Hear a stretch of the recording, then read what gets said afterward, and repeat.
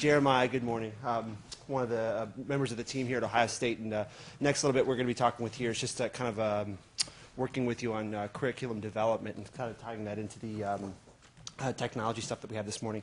My part here hopefully will be a sort of a reminder, a brief refresher. Hopefully most people have heard of the SMART mnemonic for developing objectives, but if not, this will be hopefully a quick lesson for you. So I don't really like objective slides, but I think it would be silly to do a lecture on objectives without having an objective slide, so we have an objective slide here. And really the most important one is that by the end of this session you'll be able to identify the 5 elements of the SMART mnemonic for developing successful learning objectives. This was part of a larger lecture that has been condensed based on time, so I apologize. These last two objectives aren't really relevant. And so our objective as a group here today will be to develop objectives that are actually relevant to the lecture we're giving. So sorry about that. But so the SMART mnemonic, this is a mnemonic to help you develop objectives for your curriculum, and it stands for objectives that are specific, measurable, achievable, relevant, and time-bound. And we'll kind of go through those on an individual basis. But I think overarchingly, something to think about as we're talking about this briefly is the difference between goals and objectives, because I think it's really important to think about when we're talking about these things. So a goal is an overarching sort of ideal that you're trying to achieve. So the goal for this, conference this morning is learning to develop techniques and tools to bring technology into your learning environment.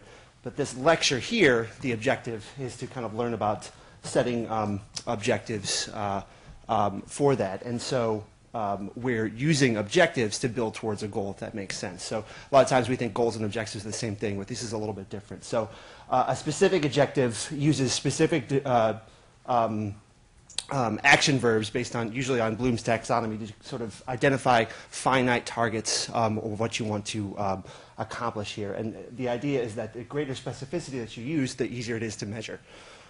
So obviously, a measurable goal, you want to have some sort of tactile, finite ways of bringing that together. And that's the difference between an objective and a goal.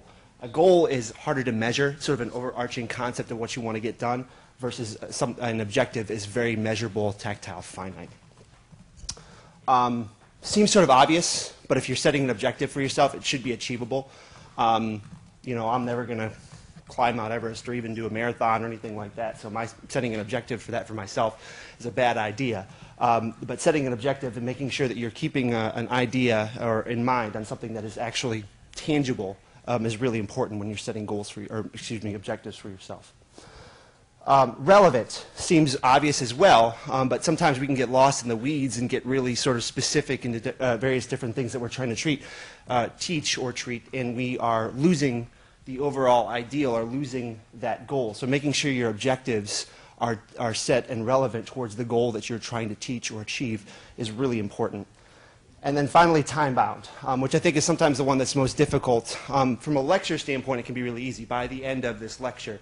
But if you're setting personal objectives or goals for yourself or for your curriculum at large, it can sometimes be easy to kind of leave these things more ambiguous. It's really important when you're setting objectives to make sure that you set a specific time frame. So for this little brief talkette that we gave here, by the end of the talk, right? So that's really important that you're setting sort of finite time frames for you to accomplish those objectives.